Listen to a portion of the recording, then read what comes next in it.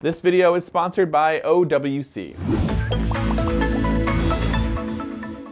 Before we get started, be sure to subscribe and hit the bell to get notifications whenever we share a video. Apple today introduced a new iPad Pro with a faster A12Z Bionic chip, a new Magic Keyboard accessory with a built-in trackpad, an ultra-wide camera, a LiDAR scanner, and more. So yes, if you know me right now, you know this is almost everything I wanted on an iPad Pro.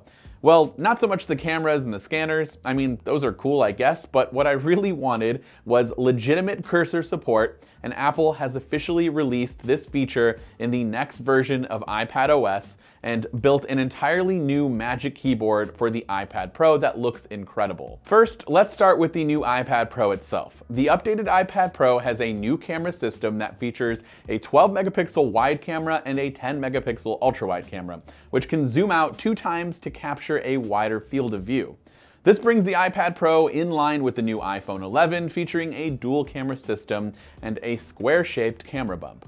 There's a new A12Z Bionic chip, which supports an 8-core GPU, and Apple claims this new iPad Pro is faster and more powerful than most Windows PC laptops. Apple has stated that these new iPad Pros can also edit 4K video, which is also very true with the older 2018 models, as I have personally edited 4K video on that machine with no problem at all. And you can also design 3D models thanks to this new internal update, and there's 10 hours of battery life and faster Wi-Fi and LTE performance than the previous generation.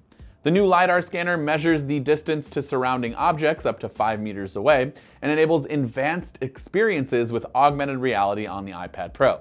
Apple also says this means that ARKit apps on the new iPad Pro will get improved motion capture and people occlusion, leading to AR experiences never before possible. And last, but certainly not least, let's talk about the new Magic Keyboard. This is what I personally am really excited about, until I found out that it won't be available until May, which is a bit of a bummer, but that doesn't change my excitement level about the product. As I said before, official trackpad support is coming to iPadOS 13.4 on March 24th. So if you have an external mouse, you'll be able to take advantage of this feature. It just won't be built into your keyboard.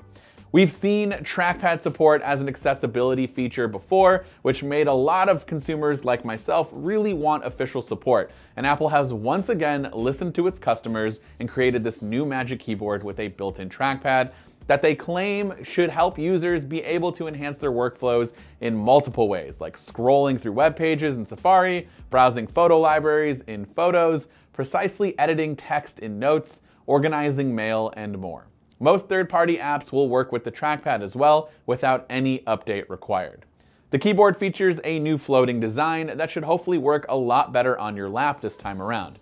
Not sure if you've ever tried to use the latest iPad Pro and the smart keyboard case combination on your lap, but it's not great. The Magic Keyboard features cantilever hinges for smooth adjustments of the viewing angle up to 130 degrees. There's a full-size keyboard that finally features backlit keys, and the keys themselves are a scissor mechanism that delivers 1mm travel, which is great because there's basically no travel at all on the last keyboard, and I kind of just felt like I was typing on mush. It's not fun, and I was not a fan. There's also a USB-C charging port on the keyboard's hinge that also supports pass-through charging of the iPad, leaving the iPad's own USB-C port available for accessories. The new iPad Pro is available to order right now on Apple.com and starts at $799 for the 11-inch and $999 for the 12.9-inch model. The new Magic Keyboard for iPad Pro will be available sometime in May and comes in at a whopping $299 for the 11-inch and $349 for the 12.9-inch. But good news for those who don't want to upgrade from their 2018 iPad Pros, this new keyboard will work with that iPad, so you don't have to buy the new iPad in order to get the new Magic Keyboard features. So something to keep in mind if you want to save some money. Apple also released 2 Macs today, a new MacBook Air and a new Mac Mini. We'll start with the Mac Mini since that's kind of the least significant upgrade of the two. The new Mac Mini now comes with double the storage capacity on the standard configurations. So $799 gets you 256 gigs of storage and $1,100 gets you 512 gigs. And that's it. Everything else is unchanged from the previous model. The MacBook Air, on the other hand, received a much bigger upgrade, including a $100 price cut. You get double the storage just like the Mac Mini, giving the $999 base model 256 gigs of SSD storage instead of 128 gigabytes. And there are also Intel's latest 10th generation processors, including the ability to upgrade to a 1.2 gigahertz quad-core i7 with turbo boost up to 3.8 gigahertz. The biggest change comes with the new keyboard. First introduced on the 16-inch MacBook Pro, the new MacBook Air features a Magic Keyboard with a redesigned scissor mechanism that delivers 1 millimeter of key travel, plus a new inverted T arrangement for the arrow keys. Most importantly, this keyboard should prove to be far more reliable than the problematic butterfly keyboard on the previous MacBook Air.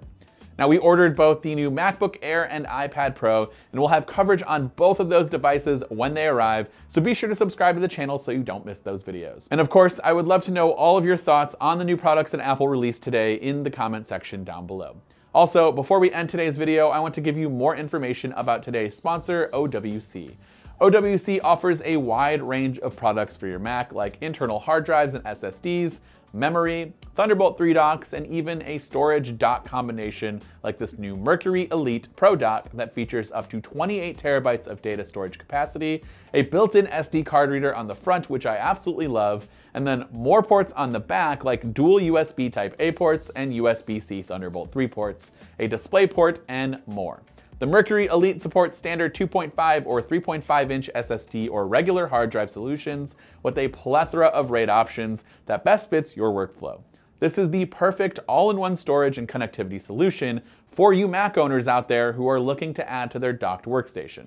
So for more information about this product, or if you want to see what else OWC has to offer, click the link in the description down below. This has been Dan with Mac Rumors. Thanks so much for watching, and I hope to see you around in the next video.